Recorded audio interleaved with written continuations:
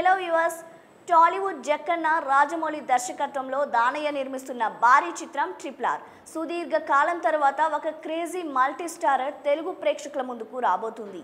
సుదీర్ఘ కాలంగా ఎదురు చూస్తున్న మల్టీ స్టారర్ ప్రేక్షకుల ముందుకు రాబోతున్న నేపథ్యంలో అంచనాలు ఆకాశాన్ని తాకేలా ఉన్నాయి.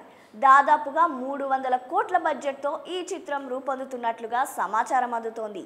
ఇక ఈ చిత్రంలో నటిస్తున్నందుకు గాను హీరోలు రామ్ చరణ్ మరియు ఎన్టీఆర్లు ఎంత తీసుకుంటున్నారు అనే విషయంపై ఆసక్తికర వార్తలు వస్తున్నాయి.